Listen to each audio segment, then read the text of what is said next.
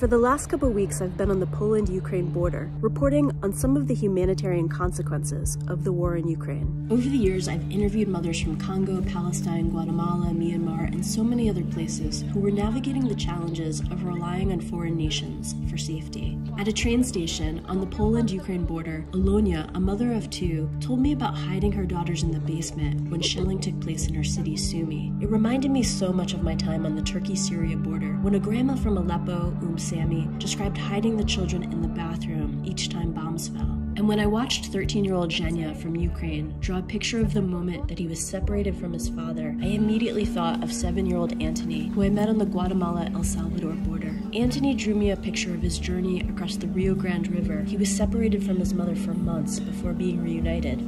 It's too often vulnerable women and children who pay the highest price in times like these, and it's their stories that reveal the brutality of war.